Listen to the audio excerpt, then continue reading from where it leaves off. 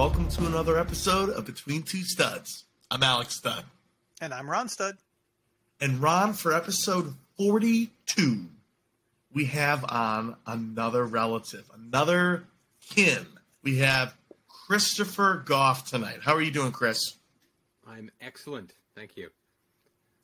Chris, we are so glad that you are on the show tonight. We're gonna kick things off. But before we do, Ron and I always, as a tradition, before we dive into the Ember Round, we pay tribute to our sponsor, Malort, the official spirit of Between Two Studs. So, cheers to you, Chris.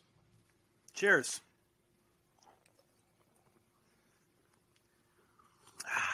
Very tasty, as always. Absolutely. All right, we're ready. So, Chris, buckle up. You have entered what we call the Ember Round. So I kind of alluded to it earlier, but you can tell the full story. How do you know Ron and me? We're related. There you go. So now we know. Yeah, my mom is the eldest sister of the, let's say, second generation Chisholm clan. I kind of like to put it that way. So we're cousins. And for those playing along at home, we had Jamie on before, and Jamie, his mother, different brother from a different mother. There you go. Jamie's mother was the second oldest woman of the 11. Your mother was the first oldest. I don't even know in the pecking order. I know our mother is number 7 of 11, but I don't even know the order in terms of woman. She's number 4. She was a fourth sister. Fourth total.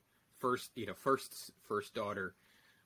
Fourth. Oh, I see. Yes. Fourth of 11, right? Yes. Yeah. And our mother was 7 of 11. So there you go. We pieced it together. So this is why, I think we've commented on this before, but like at our family reunions, it's tough keeping everybody together, especially for, I don't know, there comes a certain point where you're like, okay, so how am I related to that person? And my mom is always like, she's good at stuff like that. I am not. So she's like, oh, that's so-and-so's kid's kid. I'm like, I don't even know who so-and-so is to start at the beginning of that. But, hey, yeah, I just say, yo. I just say, yo. It's you. How you doing? I haven't seen you since that last event. So right. I mean, we're related. There you go. Yeah. So if you don't mind, Christopher, tell us a little bit about yourself. What are some of your areas of interest and passions? Yeah. So I enjoy traveling. I do that quite a bit. Was happy to get back to it after COVID, so that was kind of limited for a minute. I enjoy photography, and I actually like to read, and I'm really focused on personal development. That's a big part. So I'm always listening and always reading, and that happens to be just a lot of something I value considerably. I happen to also have a certain expertise in a very niche area, and I think that's probably something we'll cover a little bit later. Love it. And you are a North Carolinian. North Carolinian? What do you call yourselves? North Carolinian. Carolinian. Got it. Yeah. Carolinian. North Kakalaki. It doesn't. Well, see, Ron and I used to always say North Kakalaki, but somehow I don't think that's. Do people in North Carolina do they get offended by that, or do they like that? I don't. I've heard it a couple of times, and I've also seen it on a plate or two, a vehicle, right? But I don't think I've ever heard that many people actually say it out loud, and so I don't think it's an offensive term that I'm aware of. There are far more better options for folks in the South. If you're trying to offend Southerners. I think so, yes. Yeah, well, fair enough. We'll touch on North Carolina in a little bit. It's on the list. But next question in the Ember Round. What are you currently drinking? So I'm sort of splitting my screen here between two options. I got some coffee. Oh yeah. And I got some Chick-fil-A. lemonade. So that's and I got some backups just in case as well. But Oh, good. Within arm's reach, you got more. Dude, yeah, I'm all set. I got some extra stuff just. I love the variety too. You've got like what's hot, you've got what's cold. I got ice. You've got the I got sweet. Yeah, absolutely. You know, you got the bitter. Yep. You can just kind of come up with anything, and then you got the water too. It's the Boy Scout coming out, man. I just got to be prepared. Now, Chris, There you go. Chris, it's almost 9 p.m. when we're filming this. Is that decaf or is that actual regular coffee? It's decaf, but I always do decaf. So I actually, I didn't drink coffee until I was in my 30s. And I then started to appreciate the flavor, not for the caffeine. So I actually don't drink. I drink only decaf. Huh. Yeah, Most people find that weird. So you don't generally drink caffeine, or caffeinated beverages? No. Even on your long road trips, because we're going to get into this, you go on these very long drives. You're saying you never drink like an energy drink? No, not anymore. I used to, but not in the last like 4 years. Vitamin B. The two things about that, right? Vitamin B, it works, but also as soon as you actually like stop having caffeine entirely, your body adapts. So like it figures out a way to be okay without it. Funny enough. Wait, humanity survived before caffeine? Yeah, I know, it's crazy to think. I'm shocked that there are options beyond that for each of us. See, as you were describing that, though, all I could think of is like Jeff Goldblum from Jurassic Park being like, life finds a way. When it comes to caffeine not existing. I like it. Awesome. And for me, let's see. I am enjoying some Knobs Creek, some rye whiskey here. Nice. And Rye's single some good barrel stuff. select rye. Very So cool. something a little different. Thankfully, for all of our listeners that have been wondering, I am done with that challenge. I'm not going back to that for a while. So, Well, kudos for making it through. thank you. I was going to say, it was very impressive, Ron. You made it to the other side. Yeah. What about you, Alex? I am working on, I've had this before, Woodford Reserve Double Oaked. And the Double Oaked makes it, I find it to be very smooth. I picked this bottle up. I was like, can you put up a little bit higher? I couldn't. Oh, yeah. I picked this sound a bottle little up bit actually at my bachelor party. Yeah. And it was actually our guy who gave us the tour. I said, what's your favorite bottle? And he said the Double Oaked. So it's gone through two separate casks, right, where it's been aged, so in the barrels. So it's a little bit smoother. Years? I wasn't expecting these questions. I don't even know if it says on the bottle. But if it doesn't say it on the bottle. I should have submitted it ahead of time. I know. I expect like a list, right, ahead of time, based on the drinks that you didn't know I was going to have. I was not prepared. So if it's a bourbon, it's got to be at least 4 years. So is that the rule? It's probably at least it's got to be at least 4 years. Although maybe we need Stu to come in and clear that up. There's a minimum it just says in order for it to be called this type of thing. Yeah. So all this says is bourbon finished in new, heavily toasted, lightly charred barrels. That's what it says. Heavily toasted and lightly charred. I know. I'm not sure how you accomplish both things, but they chose to. The barrel makers found a way. The barrel, the Coopers are brilliant artistes. Yes. Speaking of art, no. Speaking of artistes and creative minds, a question we always ask our guests, Chris. We always say, pick a piece of art that represents you or speaks to you in some way, shape, or form. And as a recap, we've heard all sorts of answers over the. I almost said years. Ron, I guess we have done this over a year now, right? So over the year we've done. Yeah, we're officially past that. Yeah. So Chris. More than one is year. Yeah. Year. There we go. All right. So what is the piece of art that speaks to you or represents you? So I have to think of two different things here. So I'm gonna call an audible and go in a different, go a little bit in the sure, two ways, right? So Okay. one of the pieces of art that I connected with in my younger years, since I'm so old now, but in my younger years was School of Athens by Raphael. And that connected with me when I was a little bit younger and when I was in school and for a couple of years out of school, because it was a rendition or a portrayal of the evolution of philosophy, really like Western philosophy. So it had the Greeks and the Romans and it articulated a little bit of the masters, if you will, of the evolution of philosophy. So I appreciated it for the representation, but I also appreciated Raphaelite artwork, like paintings and that particular style during the Renaissance. So that was something. I would say over the years, broadly, it's been the written word. And I appreciate quotable quotes. I appreciate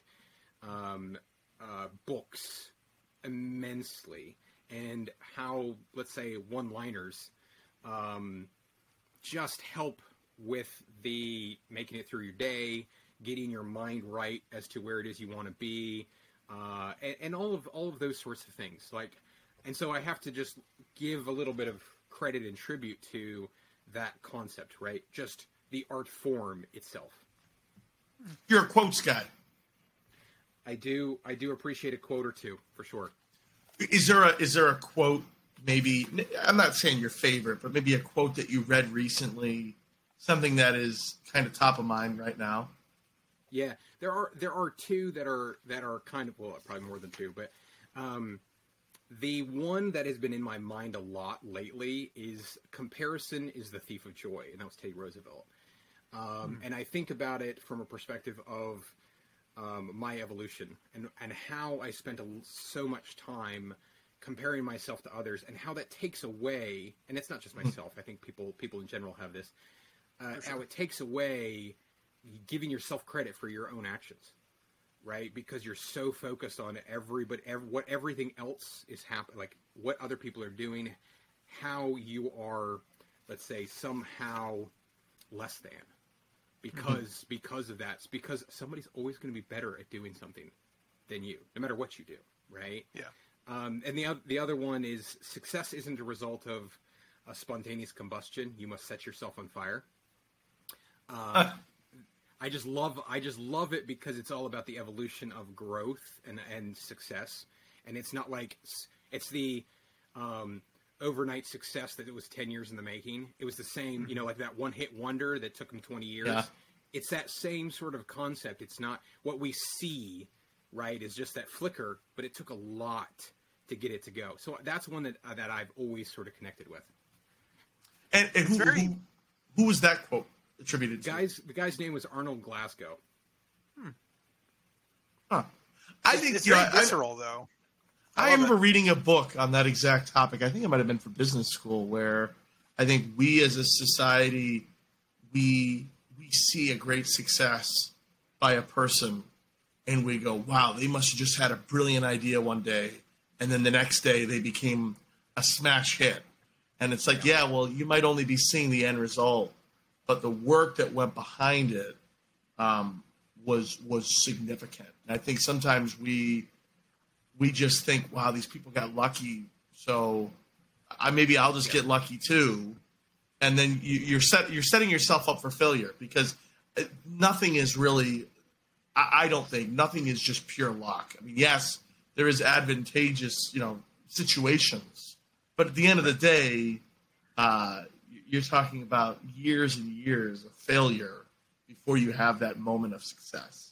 Yeah, it's the harder I work, the luckier I get. Exactly. That is sort of appropriate there. But I also think there's a certain amount of the unseen. We tend to value ourselves only on what we can visually see, like what we on a sensory level believe or see what is physically in front of us, and we forget all of the stuff, like how do you get your mind right? How do you focus on your emotions? How do you do all the stuff behind the scenes that nobody ever sees, right? And we only see the the game versus the practice, right? And none of that, all of that is missed in our development as well. And I think it's a hard thing for us to consciously really be appreciate and aware of all of the junk and the noise and the reality, right? Yeah. Because we live just in this sort of superficial realm so much of the time. Yeah. But, so I'm going to go a little bit weird with this one, but let's just let's go with through. weird. I always like when Ron starts a sentence, I'm going to go a little bit weird on this one. I'm always excited. My ears always, Where are we going to go? Yeah. But, think about 80s movies, right? One of the biggest things that I loved about a lot of 80s movies... Gremlins. Okay, not applicable, but I'm just going to keep going. It is in the decade. Training montages, right? Where you get to see the start process of, Daniel-san or, Rocky, where Rocky they're IV. not quite... Absolutely. Right, they're not where they need to be. And they just kind of go into it. And, of course, that's all compressed highly, and you put some good synth music with it. But a lot of that really is what gets you to where you need to be. Because if you just cut from, Rocky IV going against, what's his name? Drago. Vlado or Drago. Or if you just cut to him just going against Drago and just, it wouldn't have that power. But knowing if he that... he dies. Right. Having that combined with him being out in the Russian wilderness doing whatever he's doing, it makes for a much better story too. But I think that's something where we tend to gloss over that with success. It tends to just be kind of forgotten all that goes into that. Yeah. I have to say, though, when you said montage, I couldn't help but think of the Team America song. Yes. Oh, yeah. When you said montage, I'm like, oh, yeah, that's where my mind went. Is a montage. You know what I noticed about both of those quotes that you gave, though, Chris, and I don't have them written down, so I'm going off of memory. Is they both really at its crux? Tell me if I'm wrong. The way I'm interpreting them is you really can only control what you can control, right? And it's easy to look at others or be criticized by others or see what is outside of your purview. But really, if you take advantage of the situations and the opportunities that you have in front of you, you can find happiness and success, whatever you deem as success. Yeah, there's a lot to that, certainly, and you can write volumes about it. But when it all boils down to it, you're absolutely right. It's the only thing you can control is you. That's it. You can't control anyone else. You can try to or attempt to influence them, but it's just you. Your happiness is inside of you. Everything is inside of you, right? Every aspect of your, the world, the happiness that you want, the world that you want to be, where you want to grow into, it's all something that already exists inside of you entirely. You just have to figure out the path to unlock it. It's a little bit cheeky, but I remember when I was going through my adolescence, right? And you're developing and you're awkward and you're weird. And there's a quote though from a band that I don't even know, Chris, if you knew that, but Ron and I were really into them for a while. Real Big Fish. And one of the lines from one of their songs says, "No matter what, no matter who, no matter what you do, someone will always hate you." And it's funny. I remember listening to that song like in my teenage angst, and that line still comes up from time to time, right? Like sometimes you try so hard to be a people pleaser. At least I do sometimes, where it's like, well, I don't want anyone to hate me. But at a certain point, the reality is there's people who do hate me, and that's okay. There's nothing I can do about it. It's interesting because I'd heard a line from somebody, and it was an entrepreneur kind of recently. They said, when you've made it when you got haters. That's a thing. You have done something significant enough for someone to dislike what you've done, which means they've given you that energy that didn't exist before because you did something. You became so vulnerable. You put yourself out there and you created something of significant enough for someone to dislike you. And I think there is something to that. Yeah. Huh. Although I only knew like 2 Real Big Fish songs, so I wouldn't say I was really big into it. Most people only know one, so you know more than most. Well, I'll take it. One up them, literally. All right, so our next question, and this is something that we added this season, but name one way that COVID, how it has permanently impacted you since it started. For Alex and I, a big thing for us was starting this podcast. So hopefully something positive, but there's certainly negatives too. But share with us one thing that has changed for you. Yeah. Well, I'll go with the positive too. And I would say I had the opportunity to spend a lot of time networking with people. So I went off the road for the first time in like a decade, and was like at home for like 6 weeks and was like going absolutely crazy because that was about 3 weeks longer than I had been like home in forever. And in that, I started to network with people, and what was great about it is people were craving that same sort of human interaction as well. And a lot of the networking just turned into true engagement with people and trying to figure out the goal that I wanted to do to fill a little bit of a void of that human interaction. And I had the opportunity to talk with a couple of people, and mostly for me, because I was in sales operations for like 13 years. A lot of old sales leaders, they moved on to other companies, right? So a lot of it was just, hey, what are you doing now? What's going on? How are you catching up with the old folks? All that sort of stuff, right? So were you just reaching out to people on LinkedIn? I mean, is that what it was?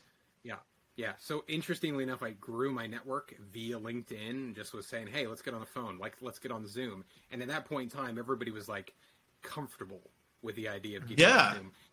Now people are like, okay, I'm sort of like off of that again. But back then, right, early 2020, it was like absolutely so long ago. Well, it's funny because it has cycled, right? People are now back to it's too difficult. But back then they were like, absolutely, I'd like to talk to another human being, right? But during that period of time, I got introduced to somebody that he runs a nonprofit, and he needed guidance, which is actually part of the impetus for my book, on growing a sales organization. And so it really prompted me to think about like starting from scratch. What is it? Like, how can I add value to this person? Right? And it helped me reiterate a little bit of my approach in like everything that I do. I'm trying to add as much value as possible. And I think that's one of the great things that I have as a takeaway, in addition to growing my network and having meaningful engagements with other human beings. But it gave me an opportunity to really think about, well, what is it that I do, and how could I articulate that for someone who doesn't know anything? It's very different to be able to sort of put something together with someone who has a blank slate versus someone who has a certain expectations of the way things ought to be because they have essentially some baggage of that history. So it helped me figure things out and work towards something. Huh. Well, and we're going to talk about your book in the second half of the show, so we're excited to get into that. But I think that is very interesting because it's true. There was those couple months where I think people were going crazy. People didn't know what to do, and so sounds like you took advantage of that in a good way. And everybody was locked up, and everybody was like, "We can't go anywhere. We don't know what we're gonna do." You didn't really even have all the restaurants were closed. I mean, like the ordering of food. I mean, it wasn't even all like in sequence yet. There was a lot of these 2 weeks turns into 2 months, then turns into 2 years type of thing. You know what I mean? Yeah. And this was super early on, like March through August. Everybody was perfectly fine with the idea of like, yeah, I'd love to talk with anyone who will listen because I'm literally craving human interaction.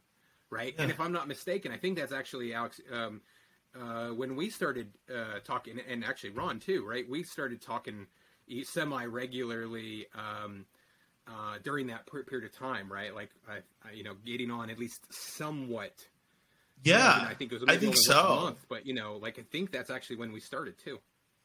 Yeah, that's a really good point. So, hey, Chris, congratulations. You passed the Ember round. So, kudos to you. There you go. So, we're going to start going into some of the meat of the questions here. This first question I had that I thought of, we've never done this before, but I think this will be very interesting. So more or less, we already established you are a North Carolinian. And in fact, as a kid growing up, I would say Ron and I grew up in Western New York. When I thought of North Carolina, I thought of the Goffs, right? You were my representation of what North Carolina is to the world. So Ron and I are going to go back and forth. We're going to give you some words or phrases or beliefs that have a tie to North Carolina. You have 5 words. We're going to strict you on this. You have 5 words to comment positively, negatively, indifferently. You can use less, but you can use up to 5. And we're going to get some really interesting responses. Are you ready? Well, I will do my best to follow the rules, but I am not going to make any promises. All right. Fair enough. Roughly 5. All right. So we're going to go into this. All right, Ron. So we're going to go back and forth on the list. I'll start. All right. Okay. First word. Cheerwine. Very good. Glass bottle. Oh, very good. All right. Carolina barbecue compared to other barbecue. Better. One word. That's all you need. Better. All right. But the Outer Banks. I would probably add coleslaw as well. Coleslaw. Okay. Gotta have coleslaw. All right. You're still good. That puts you at 3. So you're good. 3 words. You're good. Outer Banks.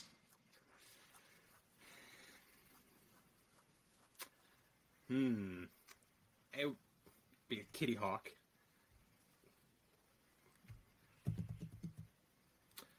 I don't know how else to represent kitty hawk. That's it. Beaches tourist. Yeah, there you go. Oh wait, brew through. Right? I don't remember if I know that's more southern beaches, but I don't really remember if the Outer Banks had it. I can't recall. I haven't gotten out there in a long time. They do, but yeah, I just love the concept. I'm not sure like how great it actually is. I just like the concept of being like, yeah, you just drive through and totally. You just say, I want that thing. Efficiency. All right, moonshine. Go for the real thing. I like that Ron is counting the words.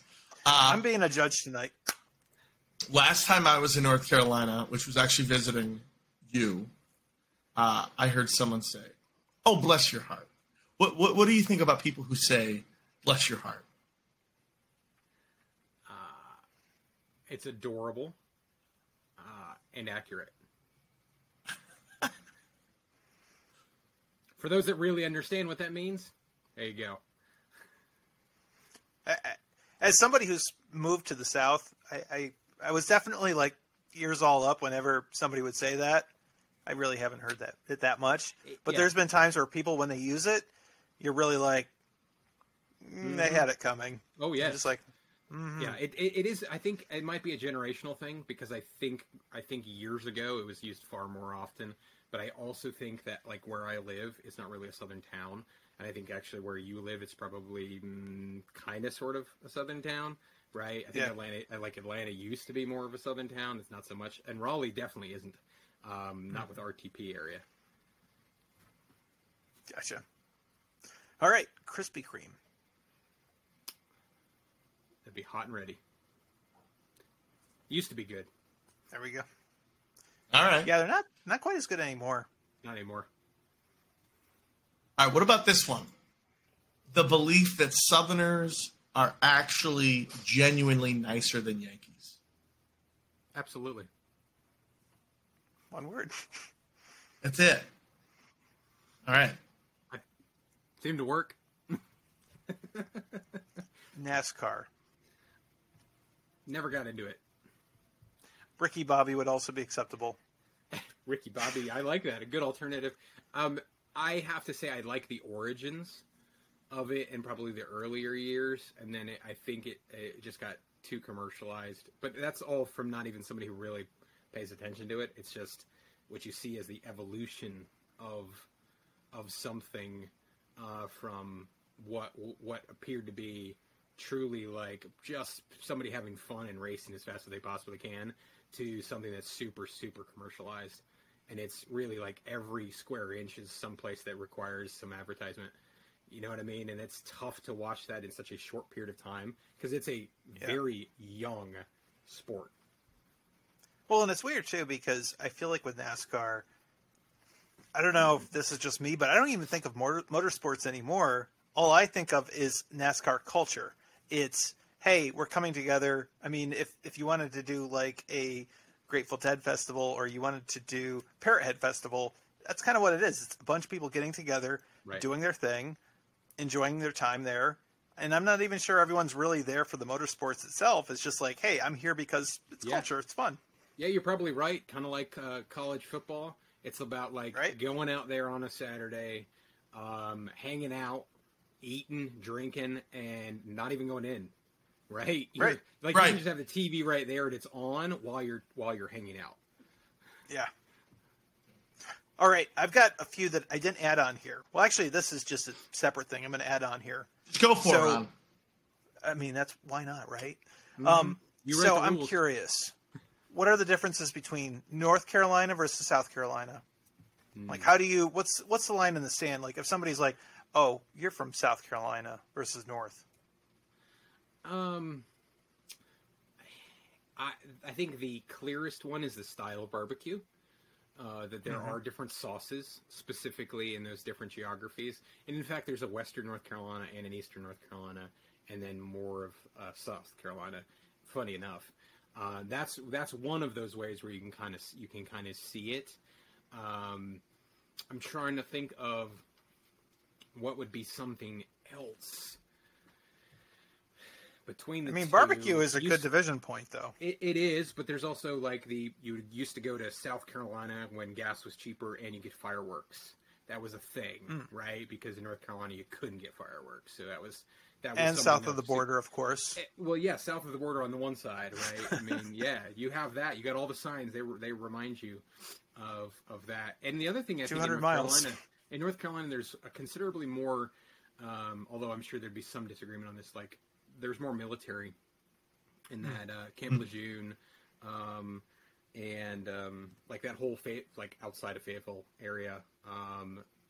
Obviously, there's a military school in South Carolina, so I say that, and that's why I said people will disagree. But you get the idea. More bases. That's all I can think of. All right, one more question too. Let's go back in history. Instead of it being North and South Carolina, it is now West and East Carolina. How would you envision that working out? And what would be the differences in that case? Apparently the barbecue. Clearly barbecue is going to be the differentiator. Yeah, there is the thing that does differentiate, I think, more of North Carolina and South Carolina as well, is that there is clearly like a low country, and there's more mountains. So on the western side, there is clearly mountains, and there is a difference of the people that moved there, and it's more of the actual Highland folks, the Scottish Highland folks that moved there, and you have more Germanic as well.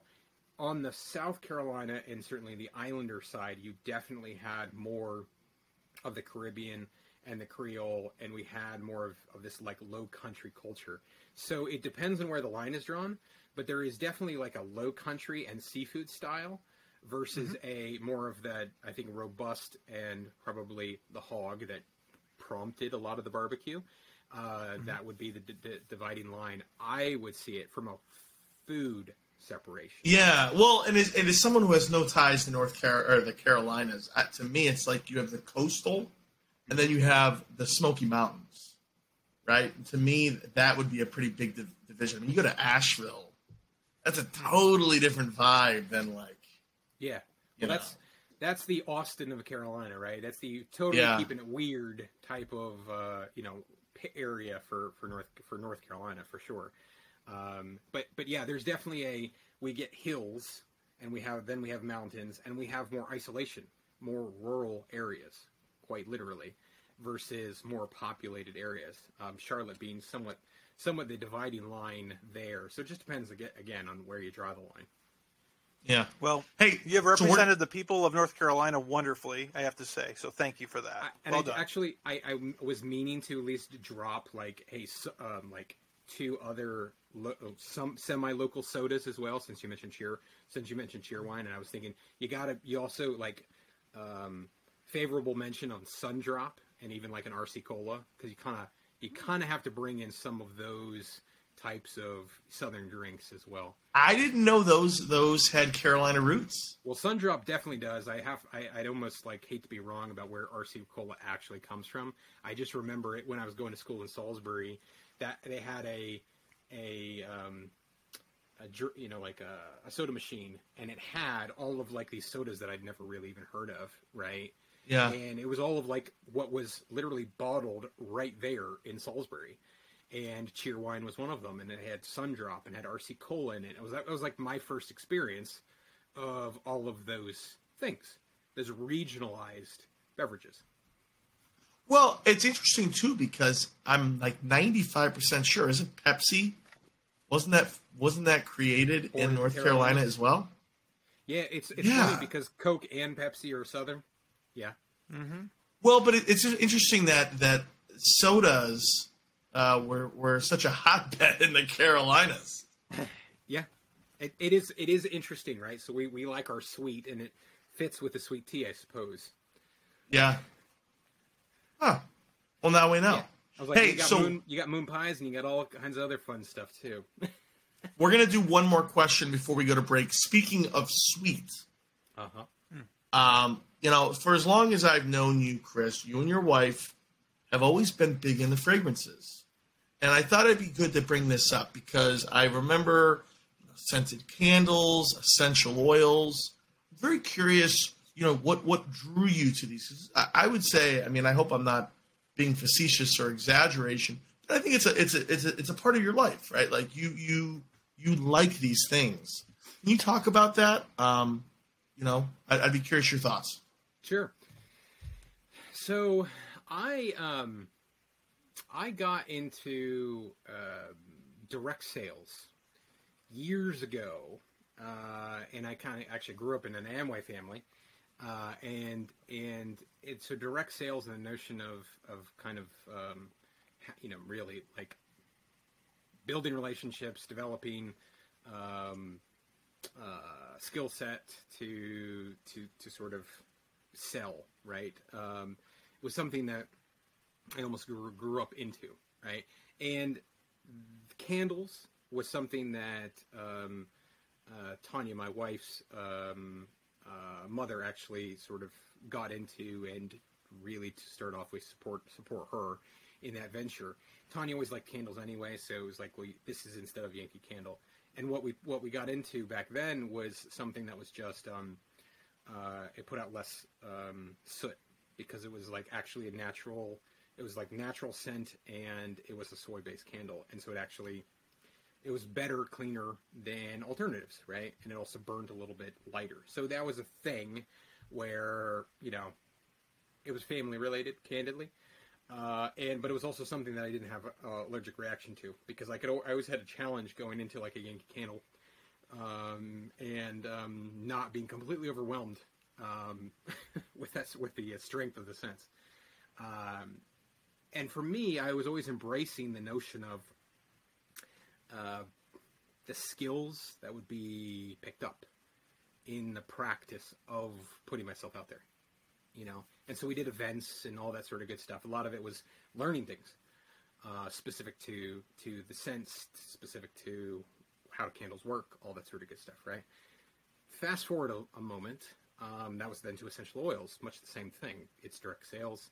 We've done events, all that sort of good stuff. Not as much into it as we used to be, because for a hot minute, you guys probably are aware of this, right? Like, it was everywhere. quite literally. Like it was nowhere and then boom, everywhere, right? And it's still sort of present, but not as big as I think as it was maybe 3 years ago, something like that. Obviously, like everything before COVID. But it was an opportunity to grow a business, to again be out there, contemplate, like working on building something, and that was a big part of it for me, right? So that at its core, I would say Tanya, my wife Tanya, is probably more on the appreciating the scents. The passion for the fragrance. I was probably more of the appreciation for the how do we turn this into a viable business, and how can I grow it into something. Not to say that it wasn't an aspect that was meaningful, right? But I think the production of a business, the development of a marketing plan, selling, doing events, all that sort of stuff, tends to be more of the interest I have in these sorts of things. Just Chris, in general, the notion of business. What you're telling me is your wife is the Steve Wozniak to your Steve Jobs. Do I got it right? Perhaps. I'm not dressed like Jobs, of course, but I don't know who is. Elizabeth Holmes. Awesome. Very few people. No, that's I appreciate the perspective because that's something. It is something. I will say this: you were talking about essential oils in my mind long before all of a sudden everyone on Earth was talking about it. So I give credit where credit is due. Yeah. Thank you, sir. Hey, so we are going to go to break. When we come back, I actually do have a question about RVs for you. But then we want to talk about this book. This is a book that I know you've put a lot of time, a lot of your heart and soul into, and I want to make sure we dive into it. I think it's really exciting that what you've done, and we're going to talk all about it when we come right back. Awesome. Hey, I know what you're thinking. Right now might be a good time to go and get a quick break, but here's the thing. I'm thinking that you could also use this as a good opportunity to like, subscribe, and drop a comment on this video. It would help us. It would also get the search algorithms to make sure that this video pops up for more people. So we'd really appreciate it. Hope you enjoy the rest of this episode. Thank you so much. Bye. Welcome back to Between Two Studs. We're hanging out with Chris Goff. We were just having a great conversation, talking all about the South, talking about fragrances. I don't even know where else we were talking about. We talked about a lot of things. And we want to get into your new book, Chris. But before we do, I selfishly have a question to ask. We already know that you are a big traveler, right? You are a road warrior, go on the road a lot. And you and I were chatting a lot during COVID. And you were talking to me about this idea of buying an RV and seeing the world through the RV, right? And every time we got on a call, which is like once a month or so, Yep. you'd be like telling me new things, and I'm like, you're introducing me to a whole new world, right? To quote the Aladdin song, a whole new world. So my question for you is, talk about that. Tell us, like, everything as it relates to RVs. How did you get into it? What's your exploration? How are you doing research? The whole thing. Yeah, and it's interesting that you bring it up because we were like a little all over the place, to be perfectly honest. It's like Tanya and I knew we wanted to just go, right? And that was a big motivating factor because what I do can be done from wherever as long as I have internet access. That's kind of the nature of the work I do, right? And the things that we learned was preference to a certain extent, but also a lot of figuring out like what works in those different classes. So there's a couple of basic like classes of RVs, and it's pretty much ABC. And A happens to be the big ones that everybody knows about. Those in a lot of cases they're also diesel, but they're like the 40-foot long ones, right? They're the big buses, right? And then there is the C's, which can be more like the vans, right? And there's a couple of options of that. And then I think what a lot of people think of an RV, they're actually thinking of like the Class B, and like the one from Spaceballs, like where there's the thing, like the thing that carries over the top, right? Yeah, yeah. The little sleeper part. That's what a lot of people think of, like specifically for like RVs, right? And so we thought about, well, what is it that we would really want to use it for? And because each of them have essentially like different purposes or different setups that fit whatever it is your intent is. And you know, some of it is like truly like a living in it.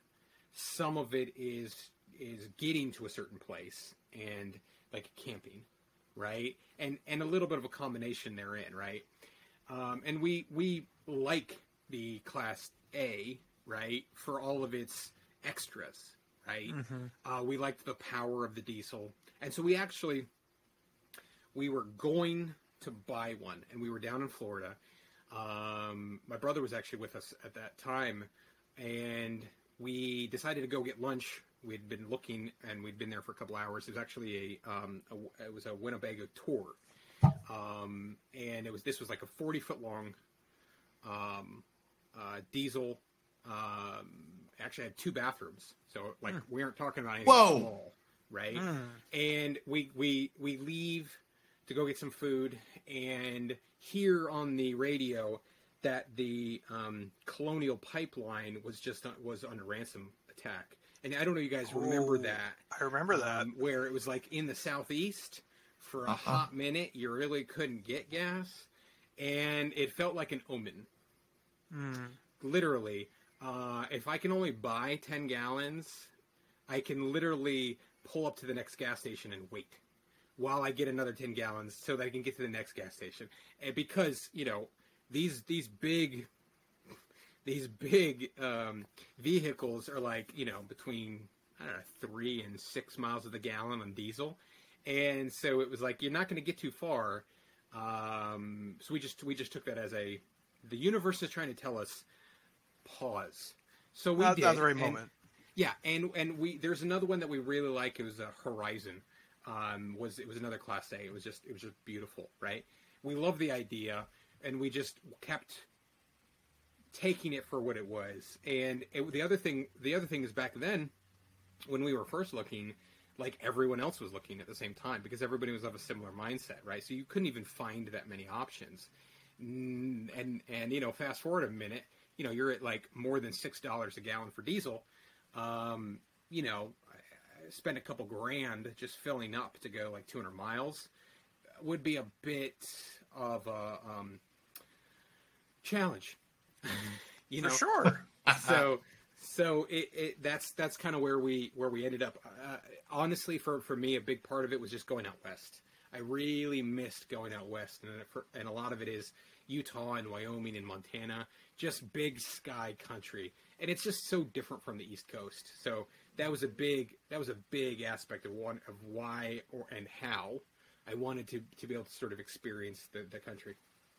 Well, and that was going to be my question. I was going to say, all right, imagine you had the Class A, and imagine gas is back to a reasonable price. Somewhat reasonable, yeah. Do you have that like first long road trip? Do you have it all marked out? Like, you know where you're going to go?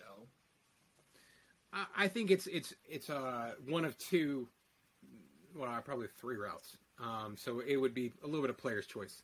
More likely than not, we would probably do more on the middle through the country and do like from Raleigh to Nashville, from Nashville to Kansas City, from Kansas City to Denver, and from Denver up to Salt Lake. But a lot of it, that's kind of the thought, right? And that Utah area. And that's just because if we did sort of the 80, 85 and down, and then through, you know, the deserts of Texas, right? That's a bit aggressive, usually during the summer in terms of heat.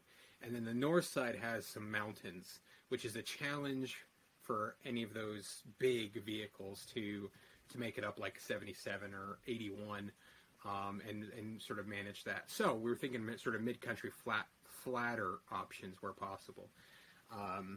So yeah, I think I have a decent idea about some opportunities to get out there. But for me, certainly like Jackson Hole is just a place I love. The Grand Tetons, up in that neck of the woods is definitely just a place I miss getting out to. Is this still a possibility at some point in the future, or have you walked away from it? I rarely walk away from anything completely. It's just there's a long list of so many things that I definitely would love to be able to have that. But I want you to have it so you can pick me up in Chicago. Absolutely. Wait, and then I'll come with you. Don't forget me. Well, and just as a side note, I was surprised. Like, these Class A's that you're talking about, these are phenomenal. Like, there is some pretty crazy, like, custom engineering that has gone into these. I don't know. I took a look, like, this is unrelated to this podcast, but at one point, I saw some video about some guy who was like, yeah, I like to, carry my Lambo around in one of these Class A's that fit underneath. Absolutely. And literally, like, it, like, goes out, and then it just, like, goes back under. And it's like, yeah, because, there's times when you want to go around with your Lambo. And I get it.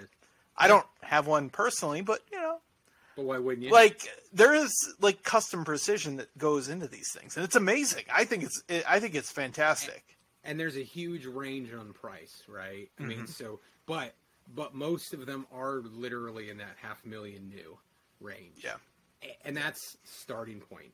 So it is something that is not a thing where you get a return out of. It is a thing that it's going to be an expense, and you have to look at it from that perspective of the value you get out of your experience with life, right? Rather than thinking about this is not economical. Right. It is definitely this isn't consumption, right? This isn't a house where you would expect it to appreciate over the long term, right? This is a vehicle. It's more like a yacht, I think, at that point, because it's like, I'm going to go see parts of this country in luxury in a nice way that I wouldn't see, otherwise. And when you consider that, it's like, I can go wherever we want to go. We'll have comfort. We'll do it in class the way we want to do it. Yeah, that's exactly right. And that's it. So I never leave my home and the luxury of my surroundings as part of my journey across the country. Awesome. All right. Well, we got to get to that book because I know you've talked to me about it. Alex and I have heard about this for a little bit, but I know that you spent over 15 years in various business analytics, operations, and sales compensation types of roles, right? And you've recently published a book called Starting Simple, Sales Compensation, which is available currently on Amazon.com, right? Would you mind talking to us a little bit about that book? Yeah, absolutely, of course. Happy to. So it went live Friday the 13th. So I just thought it was appropriate. So May 13th is when the ebook and paperback kind of came out. As I spoke to earlier, a lot of it came from this exercise of giving guidance to this nonprofit, and they needed to hire a couple salespeople, and they were literally starting from scratch. I got put in touch with George, is his name, and for me, it was definitely like an opportunity to think about, if I'm going to give guidance to somebody, right, who doesn't have any perspective at all, what exactly is it that I'm going to tell them that's going to add value and not either confuse them or at least leave some level of clarity that will be helpful in the future? Because that's the thing. So in the world of sales compensation, really you're trying to figure out how to design incentives that align people, right, the employees, to the business objectives, right? So it's a path of developing these methods of compensating people appropriately for their behavior and have that positive reinforcement that then sort of confirms or reinforces how the business outcomes work, right? An ideal scenario, a salesperson makes a lot of money and the business makes a lot of money. That's the ideal outcome of this sort of thing. So it's been many years in the making in terms of working, on sales ops and compensation jobs, and what the premise of the book is quite literally, assume you have to hire your first salesperson. What do you need to know? And in this case, I start with culture, because from my perspective, the thing that is actually more important is ensuring that you got the right fit of person in the job. Then it goes into talking about the math, right? What can you actually afford as a startup, right? Yeah. Well, and it's interesting you say that, because that was like one of the first things I thought of is, it's that how do you figure out the culture and then also the salesperson to kind of work with that, because it can be very mutually beneficial if you have those very much in alignment, right? Because you're going to foster the type of culture that you want for that business, and you're also rewarding that success in a way that it makes sense and will organically drive the future of the business, right? Yeah, and a founder, who usually is the salesperson, let's be honest, in most cases, right? Or they're attempting to be the salesperson, has a way of doing things, and you have to be able to either be comfortable letting go, or passing the reins, or evolving in some capacity. So you do have to find a person who's willing to take on the reins, take on the risk. There has to be the right type of person that fits in that particular sort of difficult scenario of all of this unknown, right? The chaos is where they have to be comfortable living. And a lot of people, and this is not just sales, a lot of people like that in a startup. The environment associated with this is a little more cavalier. This is a little more like, I don't know what I'm going to be doing today because I literally wear 3 or 4 hats in a small company, right? And that's okay, right? But it's very, very different from an established company where people have more specialized jobs versus like, I'm a fully generalist because if I'm called to do something, I do it because I'm so in sync with the business actions. Yeah. That's really interesting. Do you mind kind of telling us a little bit more about the actual writing process? I mean, this is your first book ever. What was that like? Challenging. In one word. It was, there was a lot of figuring out, if you will. In this case, understanding a little bit of what it is that I could do in order to prompt action on my part in the discipline associated with writing. I had a pretty good skeleton outline, right? And I was able to get a couple of the first chapters through.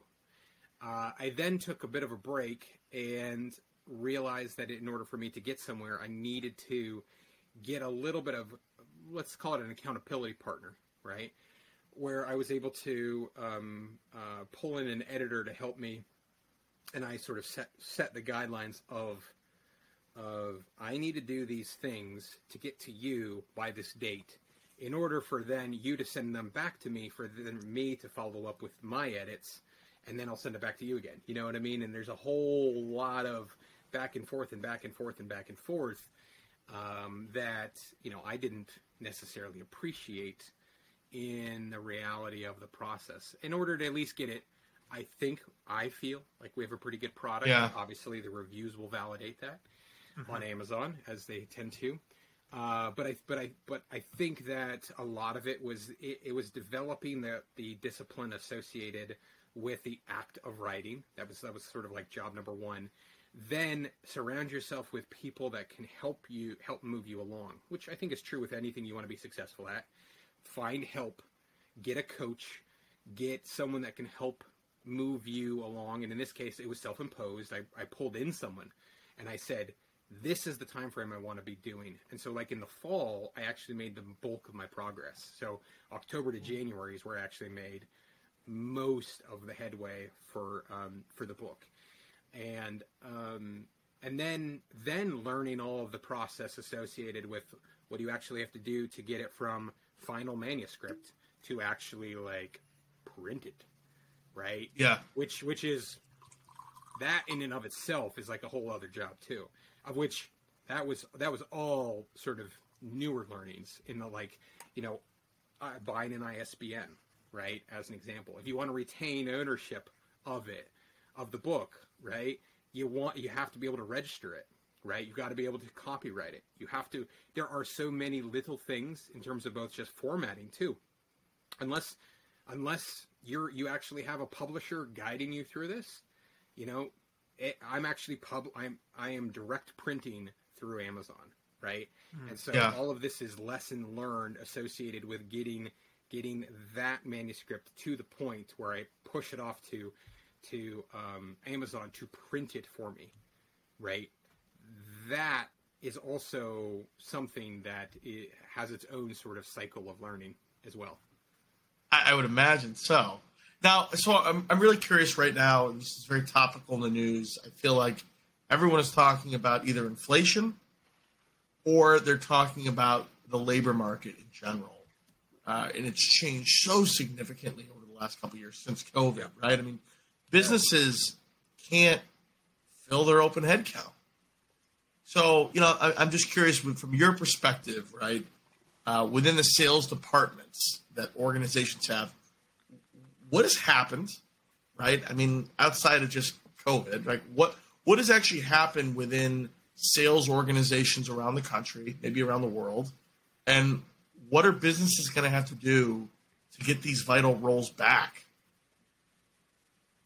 Yeah, I think it kind of starts with an exodus of a certain aspect of the population, which is true in many jobs.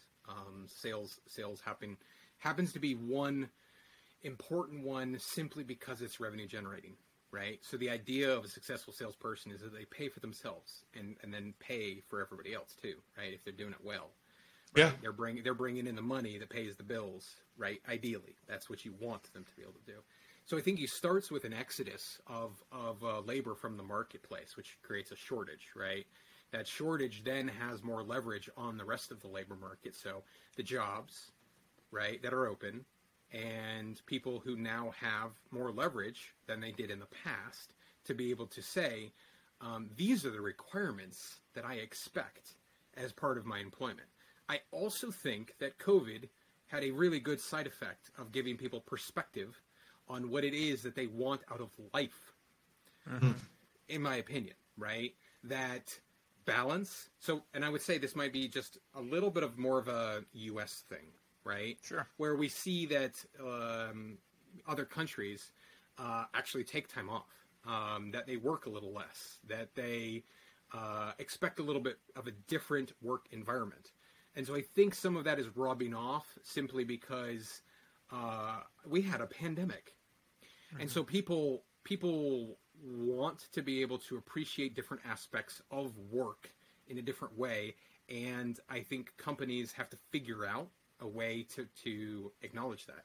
So in this case, I think this fits really well with like my first chapter in this clarity of and purpose of work that goes along with culture. So that culture of that organization needs to come through in their offering, right? In this case, adding meaning to work, adding purposeful action associated with we exist as a company for a purpose. We bring these things to consumers or the world, right? And you want to be part of it, right? It's a little bit of the touching on the Maslow's hierarchy of needs type of thing, right? Where we're talking about higher level needs beyond, we're going to give you money for your time, right? That's a given, and that is like table stakes. We need more than that. Well, and I think everybody's pushing it. To me, that's the difference between a transaction and a relationship. Right. Yeah. And to me, if you want to be able to keep people for a long period of time, you have to have a relationship. Otherwise, we're just independent contractors, right? I'll sell your good or service, and then I'll go sell your good or service. Yeah. But I don't care about you per se. Yeah, and I think in my sort of in the traditional compensation job, right? We tend to just think about the math, the money, right? Mm-hmm. What we have to really be thinking about is the total employee package, right? Like the and there's an acronym that I'm blanking on at the moment, but it's really that holistically, what all are we offering here? And yes, it's benefits, but it's much more about you want to be part of something bigger than yourself. Most people do want to be part of something bigger than themselves. They want to contribute some of their existence into something that extends beyond them. And I think that is what employers have to be able to do as part of their offering. Like, come join us and do something meaningful. And we're going to pay you as well. Well, and that's I think that goes back to like something that was it Steve Jobs said to, I forget the name of the man that came over from Pepsi. Do you want to sell, going back to the whole idea of soda, right? Do you want to sell soda the rest of your life, or do you want to do something that's going to change the world? And that's a big thing because like I can go somewhere and get a paycheck, but if I want to change the world, and I feel like if you're passionate enough as a salesperson, you're going to see the value of not only am I selling you something that's going to work for you, it's going to enrich your experience, your life, and I get to be a part of that, and I get to fit into that. It has value that goes beyond just whatever I'm being compensated for, and that makes me want to be here more, right? Absolutely. Well, and Chris, that guy kind of goes, it's a really good segue into the next question I had, which was I think the general stereotype that people have is, oh, well, salespeople, their number one motivation has to always be money. And I'd love you to comment on that because it sounds like there's a lot of it has to do with things outside of just the dollars and cents, right? There's feeling of being part of something that's bigger than just yourself, for example. Mm-hmm. Yeah, I think there is that sentiment that salespeople are coin operated, as if they're just that superficial only, right? Now, let's be honest. Nobody, and you guys probably are with me on this one. You don't pay attention to a job, and no recruiter is going to call you if it's not a number that's bigger than what you got at the moment, right? I mean, generally speaking. So, yes, it's the point of entry. It's the sign out front. But if you actually want them to walk in the door and stay a spell, right? It has to be something bigger than that. And I think this is, my sentiment is that is the secret sauce, if you will, that goes into how to get people to attract people, retain and motivate them, which is really the purpose of effective compensation mechanics. And that, in my opinion, includes far more than just the simple dollars and cents. In sales compensation, that does include a little bit more creative mechanics than it does in other aspects of business. So like in most jobs, you might have a base salary only or an hourly wage, right? Then you might get to a place where you have a bonus, right? In sales compensation, it's a little more creative because it's a function of performance. And so there are all kinds of, let's call them a little more creative mechanics of how we deliver, like how quickly we deliver the money based on their performance, the overperformance and the accelerator, so bigger dollars for bigger performance, and everything in between, right? I don't want to bore people with that, but the idea there is that there are some creative mechanics that can go into the bigger picture of what is the offering, but everybody only ever sees, like when you're on the outside, it's that here's the total number, right? And yes, that's necessary, but if somebody doesn't feel like what they're doing helps other people, right? If they're somehow incongruent with their values or their purpose or their mission in life, that won't last and they won't be successful. And so those other things have to be in place. in order for a salesperson to also feel good about what they're giving their life and their name, right, to in order to be successful.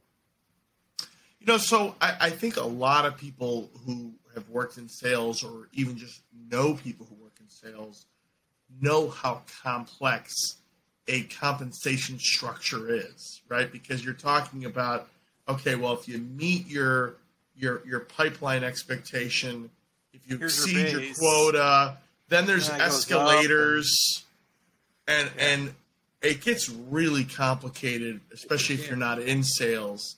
Do you talk about that much in the book, or how is that addressed in your mind? Yeah, and you're absolutely right, and I tend to call that like plan mechanics. But there are a couple of components there, and it depends on the type of plan somebody's on, and that's a little bit of a function of the job itself, right? And the job itself dictates a little bit, and we call it job content, right? This is the duties, the responsibility of a particular job, of which we then construct and align it to whatever a market value is, right? Within that, you then talk about what the objectives are of the business, right? So like your quota, right? And that quota or target is a function of your role. So like if you're a BDR, it's going to be much more of let's say opportunities or meetings or just dials. I have to stop for a second. Acronyms. I know we've got listeners. Business development representative. Thank you, Alex. Appreciate My first role out of college. All right. I knew what it was, but we got listeners. They don't know what that acronym is, so we can continue. Thank you. So like think of lead generation people. That's what it is. You're dialing for dollars, literally just to get somebody else to pick up, to stay on the phone and not hang up on you, and try to move a lead to the process of handing it off to somebody else. Really, like for sales to try and really convert it into an opportunity. That's what is a very common and as Alex can speak to, role that has a high burnout. And the function there is quite literally like quantity. That's one extreme. The other extreme is a senior account executive that might be working on a single deal for multiple years. And you have to figure out how to compensate that person with a short-term incentive that doesn't sell a deal for 3 to 5 years, right? If we talk about like government contracts and stuff like that, and you have to think about what it is that is meaningful to get people to act, right? That also aligns with the needs of the business. And I'm glad you brought that. Yeah. I'm glad you brought that up too, because Ron and I used to work together for a brief period of time for a company that sold incredibly expensive software. That it was appliance based. This wasn't even SaaS, right? And you might go 3 years trying to close a deal, and then all of a sudden you get a $20 million contract. Right. Monster. Yeah. Now you've spent 3 years on that. So how do you make sure that the previous 2 years, where they, from a financial standpoint, they contributed zero to the business? Yeah. How do you rectify that? And you go, well, yeah, you did horrible on paper the previous 2 years. You were a burden to the business. And now all of a sudden you just brought down what they call in the industry an elephant. Yeah. The secret was that I, in the support department, always went the extra mile to help deliver it. But of course, it's okay. We're not talking about you, Ron. We're talking about sales. Okay, I was never in sales. We'll let Alex talk about it.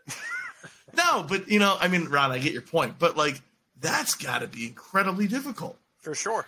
Yeah, and in that type of case, extremely long sales cycles. There's kind of two ways of looking at that. One might genuinely be 100% base salary, and that when the deal closes, there's a big bonus that is split up across a lot of people. And that's not uncommon, because you usually have very technical groupings of people who also contribute substantially, like engineers, scientists, highly technical people who are involved through the whole cycle of time, that, are part of the development of that offering, because, it's super complicated. And so sometimes it's simply like, literally when the kill comes back to the village, everybody gets a share, and it only is then when that is sort of acknowledged. Alternatively, what you'll see also is rewards for progression. Mm-hmm. And so very long sales cycles might be a function of getting to stages in the sales process that acknowledge whether or not someone has voiced the customer, or we're on the short list and we get a letter from the, like we're one of the, two players, or we're the final person that it has approved. We just need to work through the contracting process, which in this case, if you're working with the federal government, could be many months, right? Sure. And so you acknowledge the forward progression like a BDR, right? In the milestones. You got it. Same conceptual framework, and acknowledge the forward momentum that goes along with that. Where it's not translated into revenue coming in, but it's still a compensatory trigger, if you will. Yeah. Yeah, because I feel it like makes sense. I feel like that's a really kind of complicated area that you can get into, especially as your product is getting launched. You've got new people, especially if you're building a company from scratch, like the company Alex and I were at before, where it can be really tough. It can take a long time to build that relationship, to get them to say, let's give it a try. Let's see how it goes. Absolutely. And that burnout itself can be very frustrating, because Alex can probably tell you how many times he's called people to do that initial sales call, and they just want to shut you down immediately. Yep. And it's not an easy thing. The quick math on that is I did 200 calls a day, 1,000 calls a week for 2 years. There you go. And it's tough because, it's like, how do you keep somebody like Alex 104,000 calls? 104,000 calls? How do you keep Alex Studd happy, right, while also making sure that he is really being an advocate for your brand, for your product, long term? I think about that in the same way as I think of people that might not be part of sales normally. Of like receptionists, and I think about it from the front desk folks at like hotels, right? And these are the people that are genuinely your very first impression with the outside world, and you need to make sure that they're just not perceived as peons, right? Of like, oh, you get to do the dirty work, and you're like, just go do it, and it needs to get done, so somebody's got to do it. Like it's not a cleanup job, right? You're not just like mopping the floors. You are genuinely presenting yourself and your brand to prospective customers. And you do have to do a lot to make sure that those people are motivated to do it really is a difficult job of trying to like turn that smile back on and dial again, right? After you get told no 42 times in a row. Right. Yeah. So what you have to do is make it so that those yeses are motivating enough. Like there's a significant enough difference of I get to be part of something. I'm contributing in some way of the forward movement and the momentum, so that at least offsets the feeling of burden associated with like that volume based job. Yeah. So this book that is now available on Amazon.com, look it up. It is Starting Simple Sales Compensation. We've got links in the episode description. You've got that. But I have to ask before we wrap up, this is the first book in what will ultimately be a series. Am I correct in saying that? That is the intent, yes.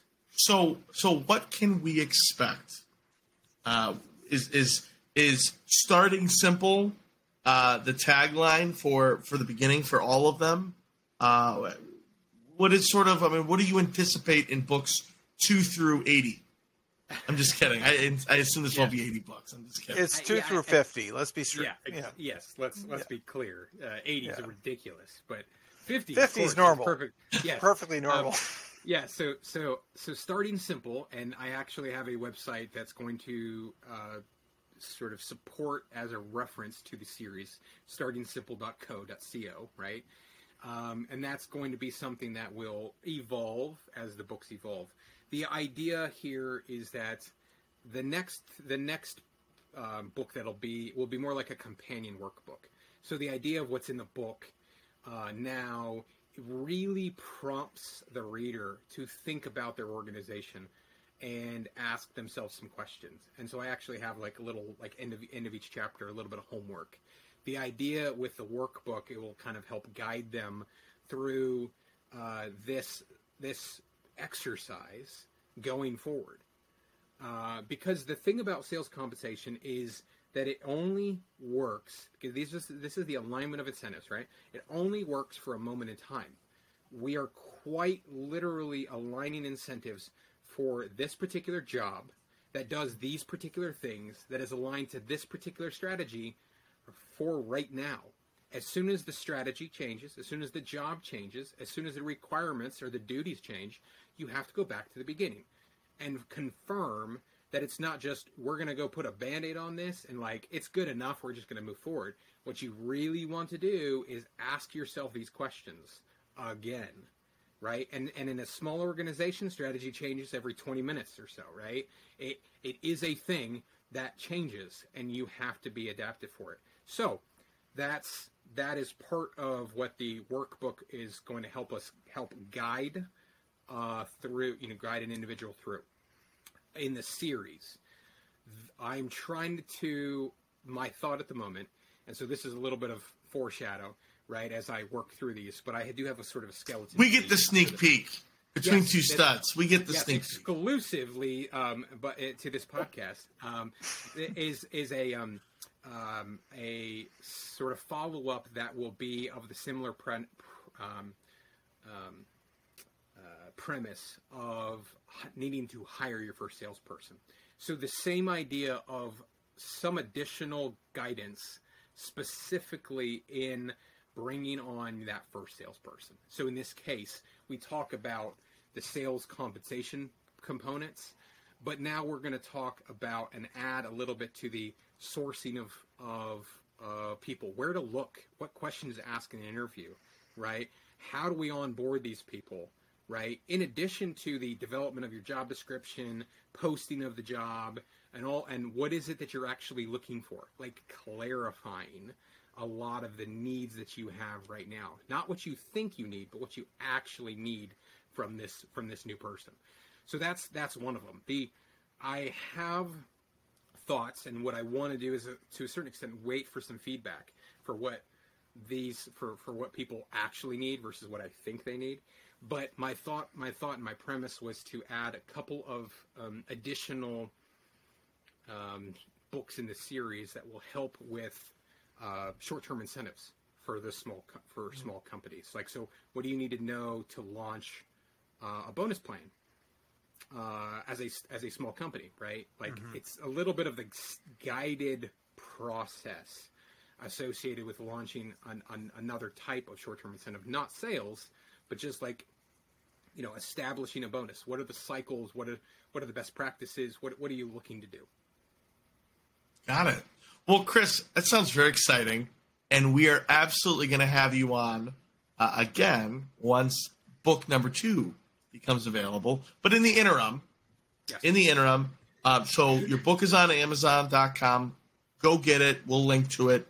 But for anyone who's interested in learning more about you, maybe getting in touch with you, how could they do that? Yeah, so there's probably two of the best ways to do it. SalesCompGuy.com is my new website. That's kind of the new brand. So Christopher at SalesCompGuy.com is the best email address to get me at.